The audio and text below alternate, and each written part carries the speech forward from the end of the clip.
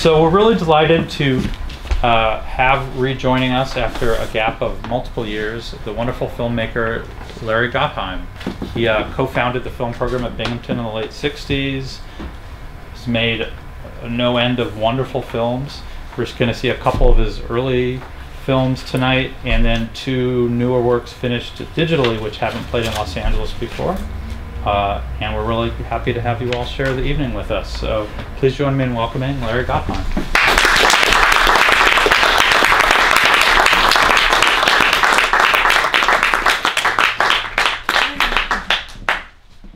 Well, I'm thrilled to be here.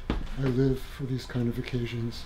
I'm happy to have this program that has some early films and the most recent works. I don't know, it seems funny to call them videos. I still call them films. But anyway, I'll talk in between the films. I'd just like to say that my early films, of which Corn is one, were silent. And I'd just like to say that silent is not nothingness. I mean, silence is something. And the absence of sound is not an absence. There's a presence of something. And so even in this film especially, there is a kind of sound component. I thought of it as a companion film to a film that some of you know called Fogline. Fogline proceeds very slowly and in a linear fashion through something that involves the lifting of a fog, the fog. So there is no, could say there is no articulation, there's no points in it that particularly stand out from any other point. Corn was something that I conceived of as having different kinds of movements and almost sections, and I'll talk about it a little bit after you see it. So let's see this one first. It's called Corn, and I'll talk about it. So,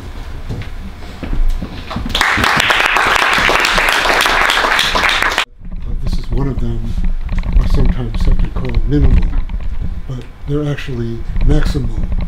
All of my films are maximal, although they're maximal in different ways. This, of course, there's a kind of interplay between you and the film. I mean, the nature of the film exists in your own experience of it, which is in some way different for each person. I mean, there are a lot of things that I could say, and of course I've had, I don't know how many, 50 years since I made this film, so it's been with me. So of course I have a lot of things that I have thought about all that time, and also the development of my films, like the latest films, which are seemingly and really also very, very different. Those are maximal in a way that's really obvious, but it's made me see things here that I hadn't quite thought of. I mean, for example, there is a ceremonial aspect to it, which is part of what led me in some later time to want to go to Haiti and get involved with voodoo, and I was interested in that, but one can see it here in the bowl. Also, when anybody appears in one of my films, there's something significant about it. So the person who appears in this film was my wife, who made that bowl. So in some way it's a tribute to her, but it's also an offering. It's an offering to you. It's an offering, just an offering, whatever that means. There are things about the life of Corn. What is amazing to me, I've written a book about my work, is that, well, I'll just say it. What drew me to think about this was the light. There was a certain period of maybe a week. There was a mountain, a large hill next to the house, in back of the house. The garden was in between, and at a certain time the sun would set at that angle behind that hill, so that the light would shine in, this golden light, I think it was in July, would shine into this space that was like a theater. And I was trying to think what do I want to put in there? I mean, this is an idea for a film, and so the corn, of course, the corn came naturally because we had corn growing in the garden and so on. It has to do with painting, to me. It has to do with music. It has to do with time. Time is something that always, for me, is something different or more than what time is it. I mean, there's the mundane time that we all have to live under and with in small ways as well as in the course of our lives. But there's something deeper than that. I mean, the clock doesn't really tell us or open up to us what something deeper about time. And I feel, for me anyway, this film, with this sense of duration that you have to feel, opens up. I was very interested earlier and then later of these works. For example, Heidegger's great book, Being and Time, whatever it's obscure, and I can't even say that I grasp it, but it supported me. Like it was opening up the possibility that there's something about being and something about time and something about memory that interested me, that I sort of feel, or at least making these films allowed me to feel. Okay, so now the next film was also in this period where I was using the whole roll of film, and that's also an important thing, that the time is in a way not arbitrary. The length of the film isn't arbitrary, but it's the length of running a whole roll of film through the camera, and it's marked at the end by these holes punched in film that you're not supposed to see. It's just showing what film stock it is. So Fog Line is also made continuously, but it's my first sound film. So let's see that, and I'll talk about it a little bit after.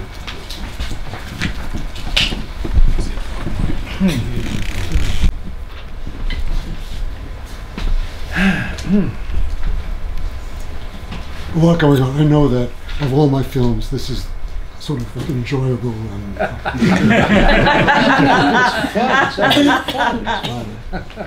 you know, you could sort of see it as a cartoon or something, but it's actually amazing that it happened, and it's really quite complex. Like if you think about the car is like a theater, or it's like a movie theater also, in which out of the window we see a movie, and the plane of the window, which isn't there, it's open, but this penetrating outside of the window and inside of the window is full of implications. The wind is full of implications.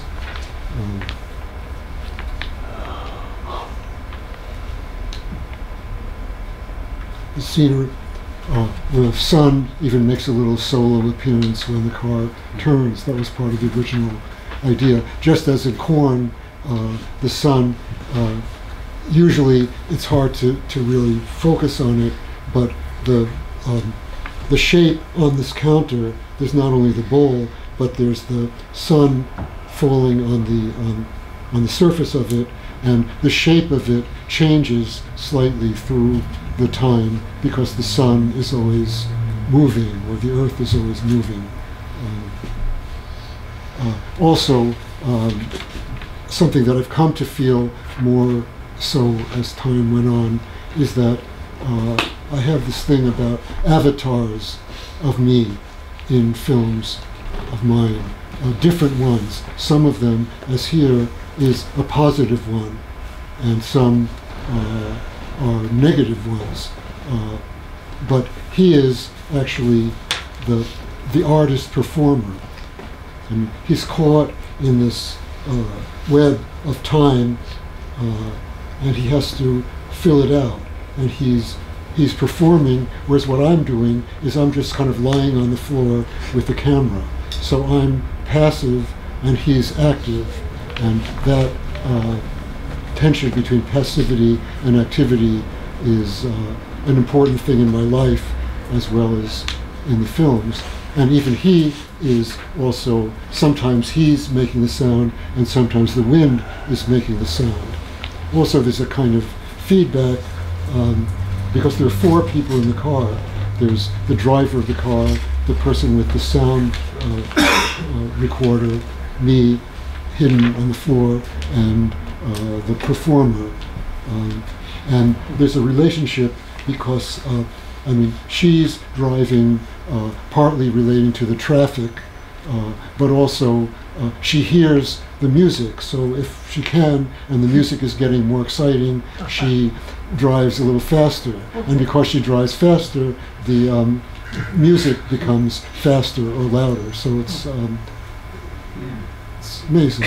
Okay, that's harmonica. All of the films after this were involving sound and image relationships. And one usually, I don't want to go over, but one usually thinks of sound as, well, we take it for granted. For example, in a sound film and the people are talking and we hear their words, we take it for granted. We don't really think that here's one medium of sound and another medium of image. And then sometimes there's music and so on. But I'm thinking about how, to me, sound and image are almost like the same thing. Here, of course, they are kind of the same thing because we see the production of the sound, so that the image is making the sound, and the sound is making the image. But in other films, I like to work with sound materials that came from another place, but they have some kind of deep connection with the image. And so editing the image and the sound together is very, it's the basis of a lot of my work that goes between this film and the next film. Many, many years, many films, many parts of my life.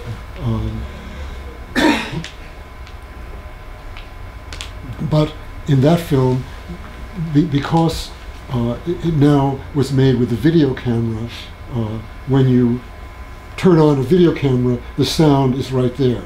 So there's sync sound. This film has sync sound. So in Chants and Dances for Hand, all of the sound is sync sound. And I chose, in working with all of this vast amount of material, pieces of sound and image where there was an interesting shape to each one. I mean, even though it was sync sound, there was a relationship between the sound and image. Of course, a startling thing is that the content of this film, a lot of it is because I was drawn to go to Haiti and specifically to get involved with voodoo. I can't really go into it now, what would draw me there, but you could already see in Corn a certain kind of interest in not sacrifice, but something that could lead me to want to actually experience things that had a certain form to them. Also, there were some things like a great filmmaker, Maya Deren, had gone to Haiti to study voodoo dance and never finished the film, but she wrote a very detailed book about voodoo. But it was like a really long time. I mean, I'm talking about something like 25 years between when I shot the material and when I was finally able to make something of it. And there were many things that were troubling and preventing me. My life became extremely complicated, so I couldn't even think of really dealing with the material. And also, it was very complicated to deal with a whole other cultural sphere, but I definitely didn't want to make a documentary about voodoo, even though some of this material could have found its place in that. And so it took me a long time to realize that using this material, I could do something that didn't have to, it wasn't a documentary about that, it was about some other things. So I'll talk about that a little bit after we see it. Okay, so this is called Chants and Dances for Hand. Hand is the name of, you see him as a baby, but this is a Haitian son of mine, and his life was very complicated. That was another thing that inhibited me from working with the material. And of course I like it. Chants and Dances for Hand sounds like a little song. And chants, of course, means chanting and also means chants. All right, so let's see this. It's much longer. It's the longest film that we'll see. So I had ordered the show with not third and Chants fourth, but we can swap them easily. Can we do that? Yeah. Okay. Of course, I'd like to do it chronologically. Is that easy to do? Yeah. Okay, great. Okay, good. Which was a whole different kind of medium that really tortured me to try to be away from working with film and sound, actual film. But I did.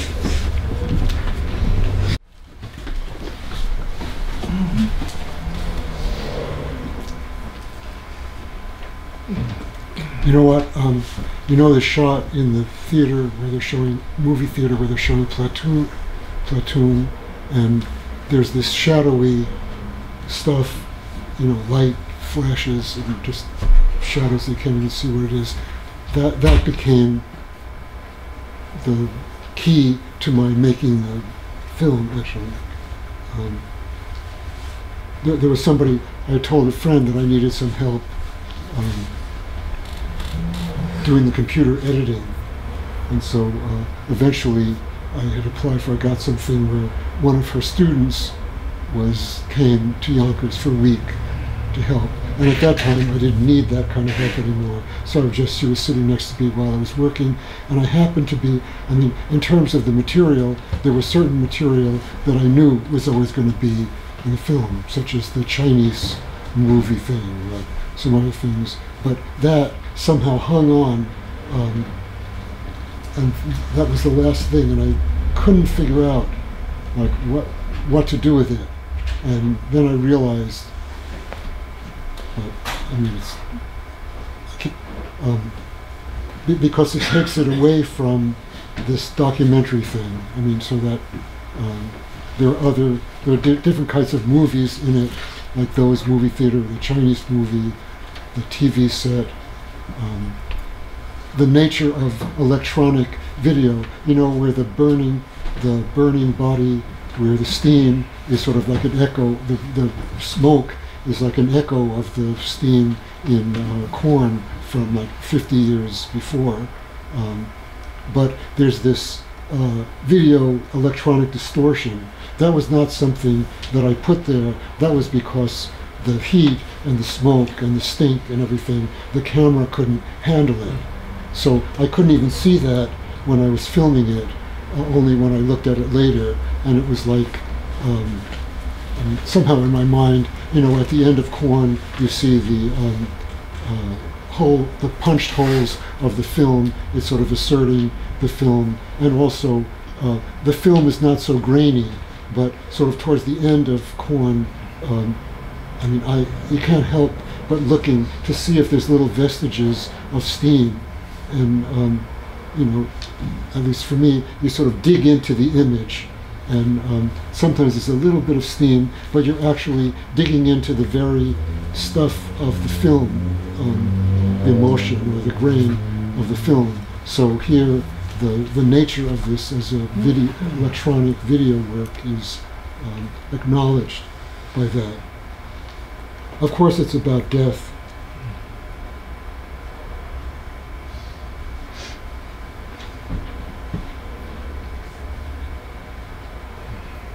The sacrifice, that's the only thing that I ever saw there where there was an animal sacrifice. This was in an agricultural community where I had been invited. I had gone there months before, and then the Ugon, the head of the priest of the Guru thing, said, "You must come back in April when we have our major." So we read about that, about like Easter or Passover. These are events that really spring from agricultural things. So here it is happening. Of course, the slaughtering of an animal happens all the time to eat the animal, but here it's in a kind of ritualistic way. When those people are possessed and writhing on the floor, that's actually a very happy moment. I mean, this is the whole point of that kind of ceremony, is for the spirits to come down and enter the community that's participating in the ceremony, which, by the way, includes the spectators. I mean, there are a lot of shots of just a crowd of people, and spectating is part of the thing that I think about, like spectating a movie theater, but spectating in a ceremony is part of the ceremony, just as the audience is part of this is a ceremony too. Everything is cooking, is eating, is. So anyway, it's a happy, the purpose of it is also with perfume and the music. Everything is meant to have the spirits come down and be really present. So I was very interested, as you see in the next film, with superimposition, because there's a kind of superimposition of the person. Like, you see the person still having the bodily form of themselves, but they've been taken possession of the spirit. So the spirit is there and the person is there, and this is what the whole point of it is. So when you see those people, it's kind of scary just to see them, because they look like they're suffering, but actually you see these people dancing almost like a social dance. And of course, dancing itself, like social dancing, it derives from ritualistic dancing. So here they are sort of dancing because it's, in some way, it's like a party. It's something to celebrate the spirit. I mean, I could go on and on and on, but it's intense for me to watch it. I hope it is for you. Of course, the things like at the beginning, the same woman that you see blowing my hair. It's amazing because the book that I'm writing is called The Red Thread, and a thread and rope is really a major image, very meaningful image in my work, and it sort of has to do with the thread that connects all of the work. And within the work, even a film like this, which has so much different information, there's like threads that everything is related to everything else. In fact, in Not, the knot refers to also the knot of all these different threads. But what they're doing when they do this ceremony, for me, they're making this, it's called a guard. It's a talisman that protects me, made for each individual that goes through this thing, and it involves like the length of my body and hair and so on. But it's amazingly wrapped with red thread. The thread is, the length of the thread has to do with the parts of my body. Anyway, so thread and rope. I was amazed where in this uprising, which we see things like this, or not exactly like this, but we see events like this on TV all the time. You become immune to it. But this is the first time that I was in the middle of it. But anyway, I saw on this huge crowd of people. By the way, I never had anything but welcoming me wherever I was. I mean, it's hard to believe, but it was true that you see that I'm right in the middle of this thing, and they're like, I became part of it. I mean, they didn't have any issue. In fact, they, I think, welcomed that it was being filmed by somebody that was willing to be like part of it. Lost the track. But anyway, I saw this building that was official building. All those buildings, by the way, got ruined in the earthquake. But I saw this guards up on the top with this huge crowd, and I had this desire to go in there. So I walked up with this big camera, and I had my library card from the university. So I showed them the library card.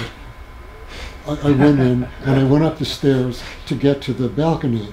And on the way, I saw this door open, and I saw this these people sitting on the floor, and I knew I had only like a few seconds to film it, but what struck me was that his hands were tied with this rope, and so I had to get an image of that, and then I did go out on the balcony and look down at the people, and also the ceremony with the rope, of course, caught me by surprise also.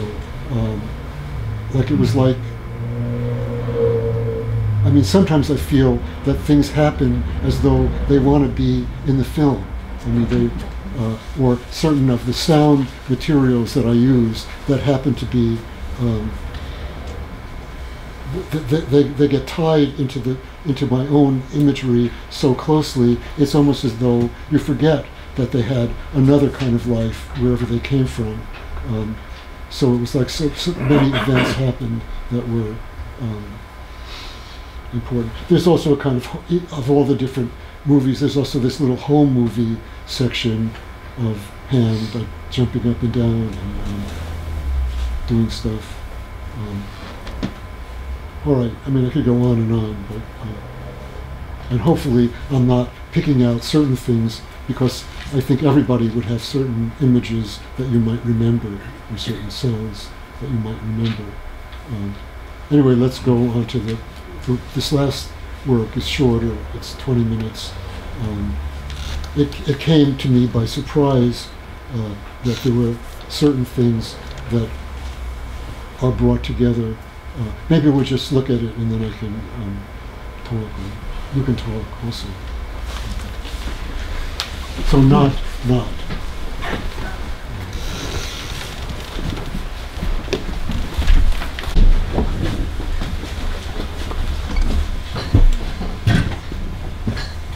Okay, got it?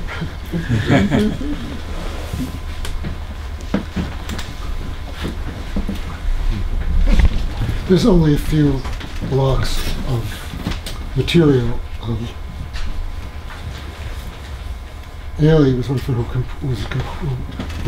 performs and sings that music, that's the pulse thing, which oddly enough has to do with like multiplying and numbers and languages. And I was originally attracted to it because of the sibilants of the S sounds in Spanish and Catalan. There's 4 languages: Spanish, Catalan, English, and Italian. Down the street from where I now live, I mean, my early films were all filmed in the kind of landscape around where I was living. And now I was living in a city. I grew up in New York City, but I was living in a city thing. And down the street was this graffiti thing on a sort of indented wall that you could pass by it easily. And as you could see, it's like an image of a girl on the other person's shoulder and writing these words. And the words that you could just make out is "Les enfants terribles." But it's been crossed out. And that's what really attracted me, was the crossing out, which led me to think about some issue of philosophical issue, like in Heidegger and so on, of erasure. That is, crossing something out, but yet it's still visible. which is what happens with the superimposition. I always wanted to do something with superimposition.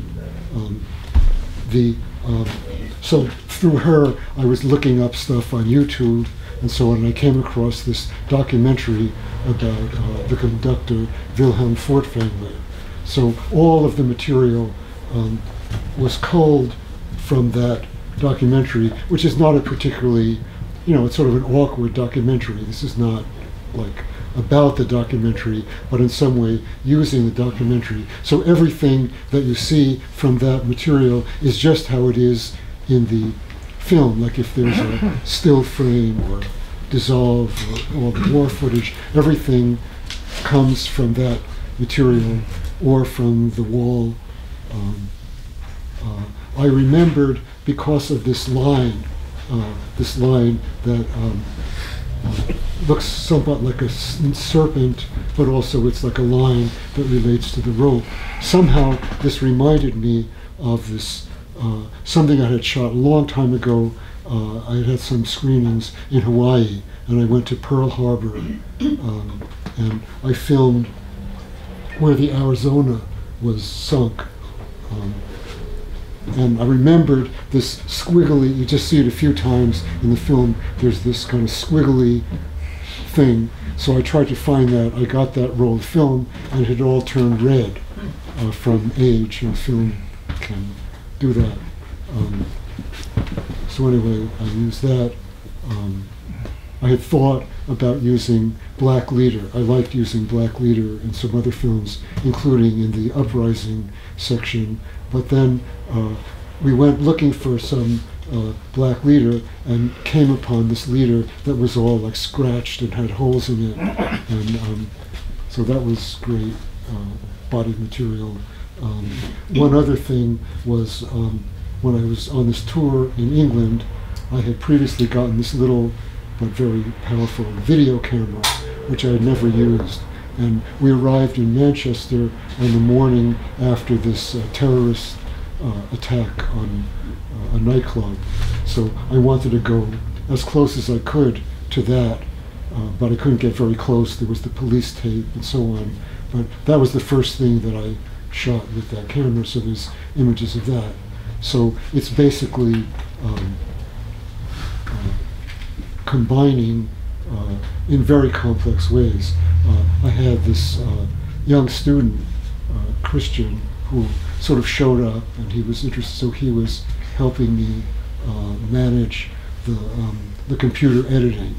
And it was very tedious, as I said the other night. I mean, we would work for like a whole long session, a whole afternoon, and get 30 seconds done. So it was like a lot. But I liked using Friday as a kind of template so that everything could be, in a way, edited to that. But then when we started with the superposition, it was very surprising because the colors totally surprised me. I think there's a way that probably everybody knows about who uses this kind of stuff, but you can actually superimpose in video in such a way that it has more like the natural colors. But when we superimposed it, it had these amazing colors that were so important. So there's a lot of contrast, like between the graffiti as an image and the stuff, the crud on the wall. You know, I was kind of wanting to make an art thing out of this, not the full seeing of that graffiti thing, but of what was on the wall or on the edges or color. So in some way it's very, it's about a lot of stuff, but I think of it being also about music and painting. So Furtwängler, as some of you might know, is a very complex thing. I mean, he was a really great conductor, but also he conducted during the Nazi period, and it's something that always had to be dealt with by him. He was also, for me, an avatar of Heidegger, who also was a very inspiring philosopher, but also was maybe even more deeply implicated in some of the Nazi thing. And they are also, in some way, they're avatars of me, like the harmonica player, only very complicated. I mean, I was not a Nazi, but I have, and I don't know how to say it, I have like a dark side. I mean, it's not like you would find it in a film noir, but I mean, things that I'm ashamed of or whatever, so that there's this striving for beauty and also dealing with the other side of beauty. So in some way, Furtwängler, who created such beautiful music and also was implicated in all of this, not implicated, well, he was just conducting during that period, is something to speculate about. I mean, you can't say that he was a great conductor because of that. I mean, actually, despite that. So there's a lot of things. Yeah. Can you talk about how you made an avatar? You say this a lot, and you know, obviously we know the word. I'm not even sure right. that that's the right word. There's some other words, but it's like something that stands for something else. I mean, and it's very complicated going through all of my films. I mean, I wasn't even so much aware of it. I was interested in this thing in connection with voodoo that I'm sure you've seen, like on the walls of Hispanic people. There are these pictures of saints that are put on the wall, and they represent different Catholic saints in their, you know, with the sword and on a horse or whatever it is. Now, in voodoo, those are also images of the spirits.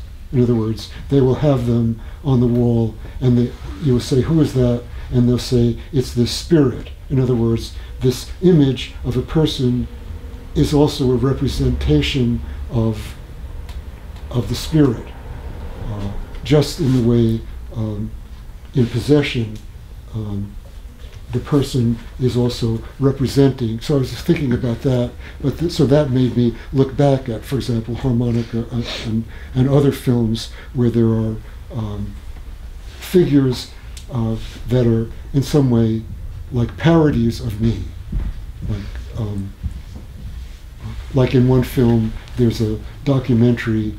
I mean, in the film, one of the bodies of material is a documentary about paranoia, and there's this doctor who lectures about paranoia, and then you see him, and I saw that as a ironic reference to me, or I don't know how to explain it, and so I wasn't sure what word to use. So avatar seemed like that kind of word. I mean, in the book, it goes into it more through the whole book, because most of my films are in between those early films and Chants and Dances for Hands. So in those films, these things are more developed. It's also, a lot of my films are sad. I'm sad. And these films are also about death, less obvious than in Chants and Dances for Hands.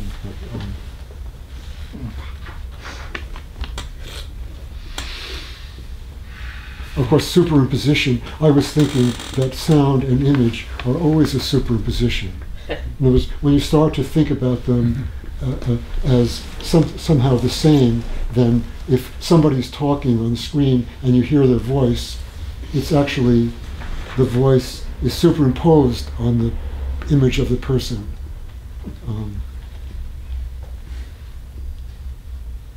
Isn't it? Well, do you have anything? Because, yeah. Earlier you said in Chants and Dances for Hand, you said that it's also about death. but he paused and he didn't elaborate at all. Is there anything to elaborate, or is it up to the interpretation of the spectator what he meant by this imagery of the corpse? Yes.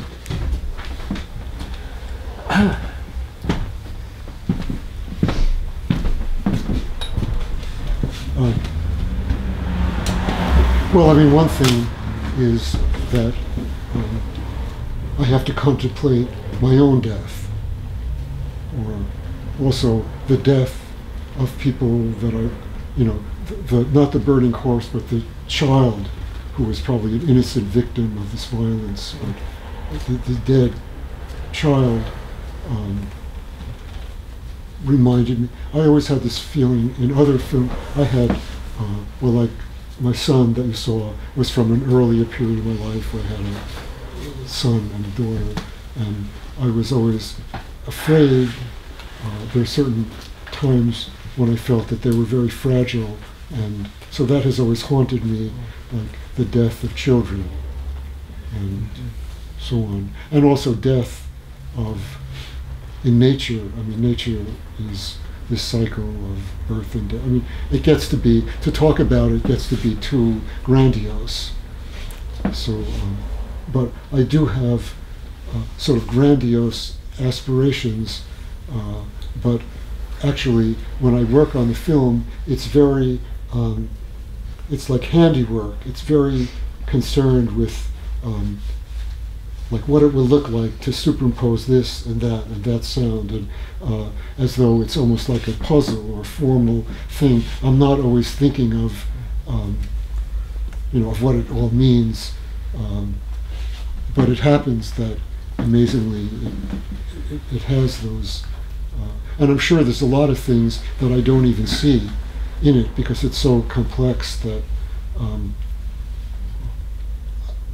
well, that's just how it is. Or I'm sure there's things that you can see or think about that then belong to the experience of the film that I haven't thought about.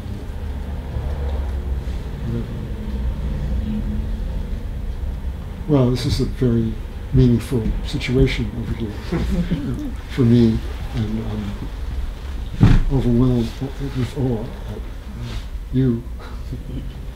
I find that it's recently something happened in the world. It wasn't always like this. Like with those the early films, you know, people would fidget, they would get up and leave. I have a film, Barn Rushes, which is made of sections. It's not an exact repetition, but the barn appears and go on to it and then again. And I had this screening at the Museum of Modern Art, where it used to be that I think it was free in the afternoon, so people would come in if it was like a rainy day or something and see the film. And when I showed that, you know, the first two sections went by. When the third and there's 8 sections. When the third section came, people said, "Oh no!"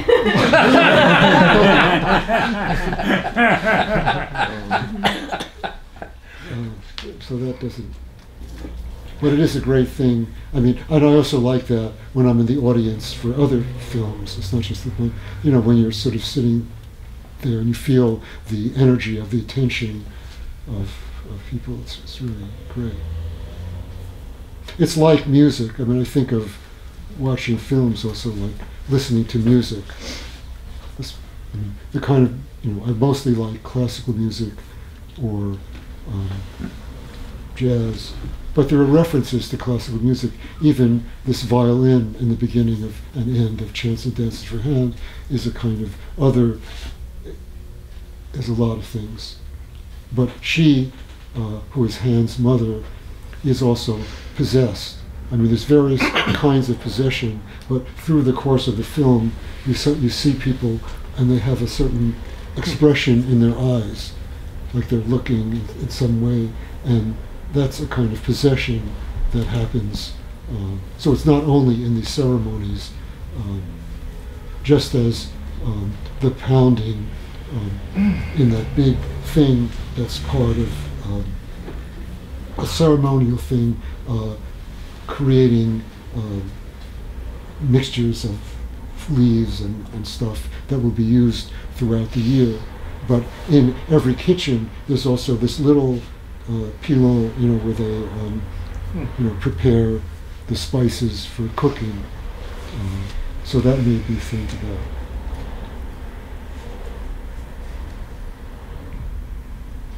That finally, all the things from ceremony are also in. But I don't want to be like preachy about it. I mean, these are not texts; they're films. What was the approach to editing Chants and Dances? Well, for a long time, I was also inhibited from messing with the material because I felt that I owed some kind of responsibility to it. I couldn't figure out. So finally, and I kept whittling down the material I had, because I was going there for a period of like 4 years, not all the time, but when I could. So I had a lot of material. Most of it was like ruined by being too hot or something was wrong with it. But still, I finally decided to organize it by ceremonies at first. So I had like a bin with all the stuff from a certain ceremony. Then I decided to mix more than one ceremony, but it was easy with that film editing because I could see everything, so I would work on it one section at a time. And I had trimmed the shots. Like that was something that I always did before I was working with it, is I would, as I said earlier, I liked things where there was a shape because of the sync sound. So I would choose sections like that, and then I would fuss with it a lot, like where does it begin, where does it end, and finally I would get it exactly as I would want it, and that made it relatively easier that when I decided to put this next to that, the shots were already, I mean, I could change it a little bit, but they were already kind of like what I wanted. And then I had this material that I wanted to include that didn't have a ceremony, like the Chinese movie or the movie theater or some other things. So then this idea of these interludes came into it. And then the structure is something like the structure of a ceremony, in that it, first of all, it goes forwards and then backwards. And turning around, I mean, that's something that always not always, but interests me, is forms that go backwards. For example, in music, canons that go forwards and backwards. But in a ceremony, you see a good example of it in the dance, where this girl in white, several women dancing. That's another kind of possession. But at one time, you see the guy with the striped shirt is the Ugon of that particular community, and what happens is that it starts to get into the zone of possession, where the drumming changes. They'll like spray perfume in the air, and then what he does is he turns somebody around, and also there's this pole that you see that's always in the middle of the place where they do these ceremonies, and it's in the center, and it has a circle around it, and so they're dancing in this direction around the thing, and then if they turn around and start dancing in the other thing, that's like often the inauguration of a ceremony. So that in the film, the sections, the main sections, when it's part two, it's actually different material. It's the same ceremony, but it's new material. In the interludes, it's the same exact material, but in reverse order. But that's tricky to kind of grasp it. So I was thinking, I mean, I've often been drawn